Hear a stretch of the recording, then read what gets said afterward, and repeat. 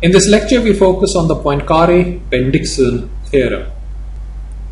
We now outline a method that allows us to establish that closed orbits exist in some systems. So we now state the theorem. Suppose that number 1, R is a closed and bounded subset of the plane. Number 2, x dot is equal to f of x is a continuously differentiable vector field on an open set containing R. Number 3, R does not contain any fixed points. And number 4, there exists a trajectory C that is confined in R in the sense that it starts in R and stays in R for all time. Now let's plot a figure and visualize some of this.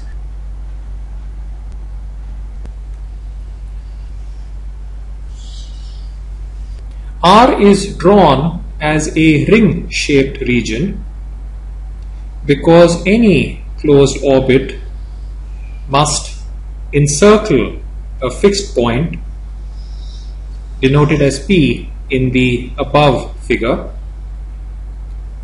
and no fixed points are allowed in R. Then either C is a closed orbit or it spirals towards a closed orbit as t tends to infinity. In either case, R contains a closed orbit as shown in red in the figure. In the theorem, usually conditions 1, 2 and 3 are relatively easy to satisfy, but condition 4 is actually difficult to satisfy. So how can one really be sure that a closed trajectory C actually exists? A standard way is to construct a trapping region R, i.e. a closed connected set such that the vector fields point inward everywhere on the boundary R. Now let's plot a figure to visualize this.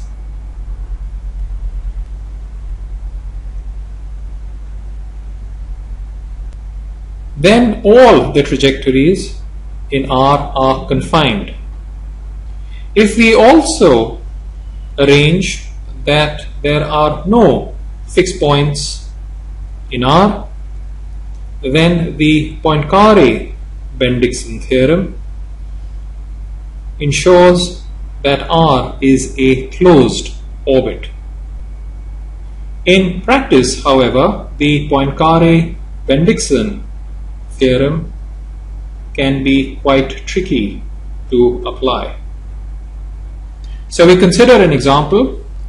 There is a fundamental biochemical process called glycolysis, where living cells obtain energy by breaking down sugar.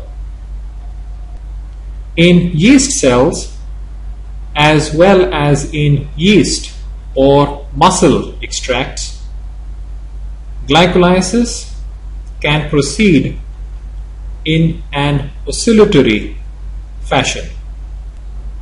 A simple model for these oscillations in dimensionless form is x dot is equal to minus x plus ay plus x square y, and y dot is equal to b minus ay minus x square y, where x is the concentration of ADP, which is adenosine diphosphate, and Y is the concentration of F6P, which is fructose 6-phosphate, where A and B greater than 0 are kinetic parameters. The objective is to construct a trapping region for this particular system. So now we work towards its solution. We first identify the nullines. Now x dot is equal to 0 on the curve yields y is equal to x divided by a plus x square, and y dot is equal to 0 on the curve yields y is equal to b divided by a plus x square. So by definition, the arrows are vertical on the x dot is equal to 0 null line, and the arrows are horizontal on the y dot is equal to 0 null line. Also note that the direction of the flow is determined by the signs of x dot and y dot. So for example, in the region above both the null lines, the equations imply x dot is greater than 0 and y dot is less than 0, and so the arrows point down and to the right. So armed with this information, we draw a figure to visualize this.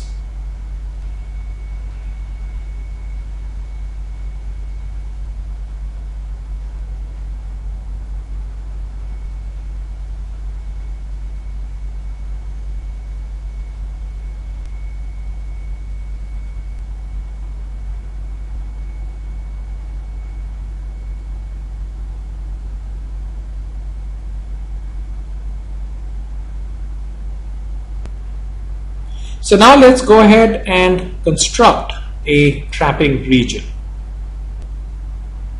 So the figure that we draw now will be an attempt to construct a trapping region.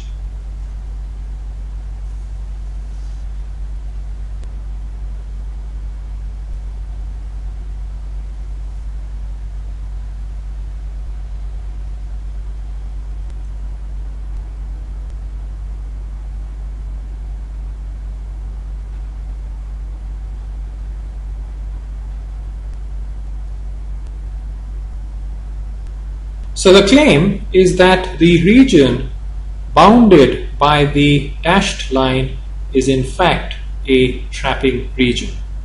To verify this, we have to show that all the vectors on the boundary in fact point into the box. The vectors on the horizontal and the vertical sides are justified from the bottom figure. But we have to think carefully about the diagonal line of slope -1 from the point B on A to the null line y is equal to x divided by a plus x square. Let's develop some intuition now. So consider x dot and y dot in the limit of very large x. So x dot is approximately x square y, and y dot is approximately minus x square y. So y dot divided by x dot is approximately -1. So the vector field at large x is approximately parallel to the diagonal line. So we should compare the sizes of x dot and minus y dot for sufficiently large x. So consider x dot minus y dot, which is equal to minus x plus ay plus x square y plus b minus ay minus x square y, which is equal to b minus x. So minus y dot is greater than x dot if x is greater than b. The inequality implies that the vector field points inwards on the diagonal line as dy dx is more negative than minus 1, and so the vectors are steeper than the diagonal line, and thus the region is in fact a trapping region. The issue is that there is a fixed point inside the trapping region, which is at the intersection of the null lines. So the conditions of the Poincare-Bendixson theorem are not satisfied. However, if the fixed point is a repeller, then one can prove the existence of a closed orbit, and we can construct a region around the fixed point. Now this can be visualized in the following figure.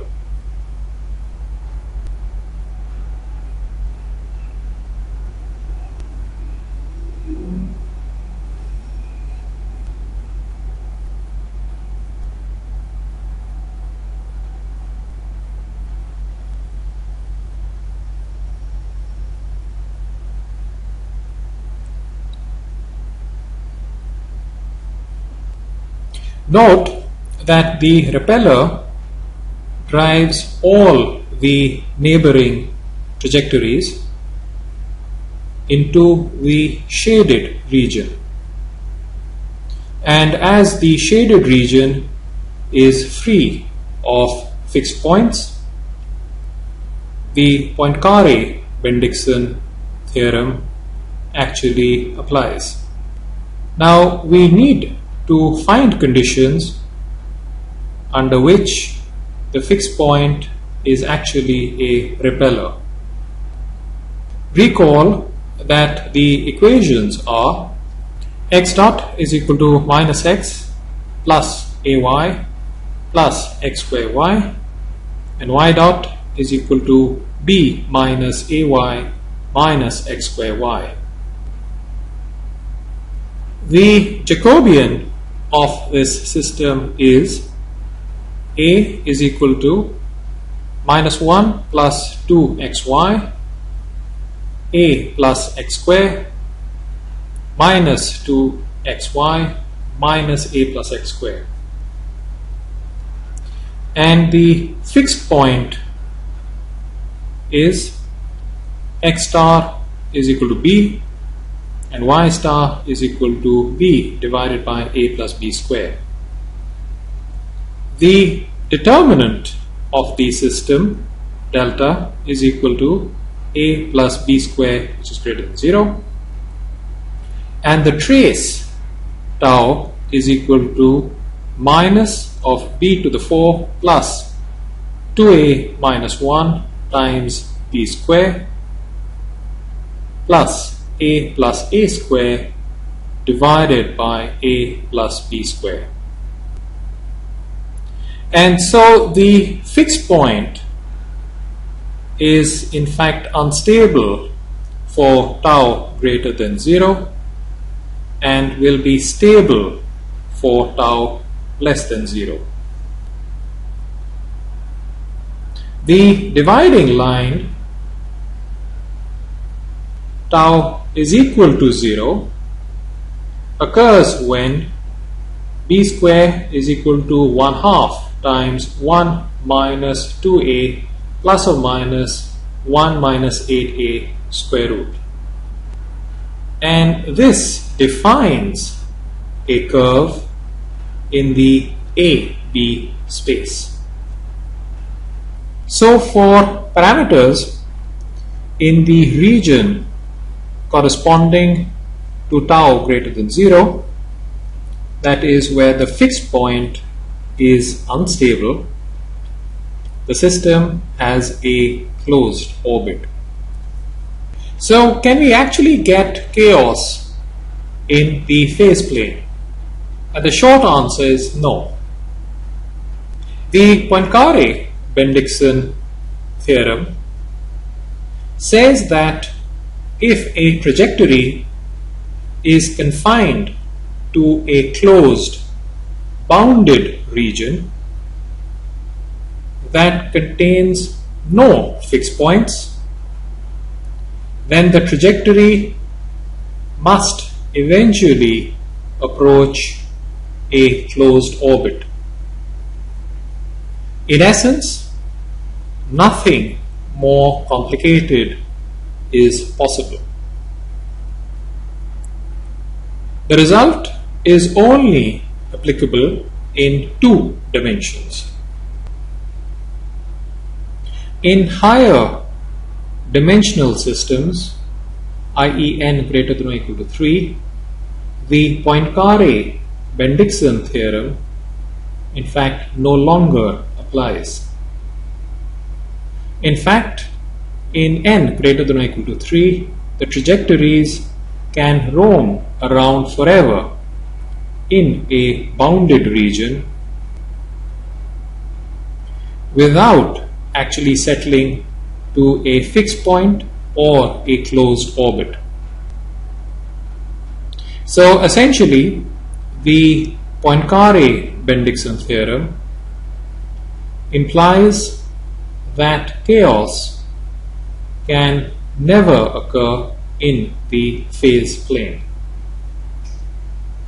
Now, closed orbits are very important objects scientifically, and they occur in numerous models in science and engineering, especially in places where we actually have models which exhibit self-sustained oscillations.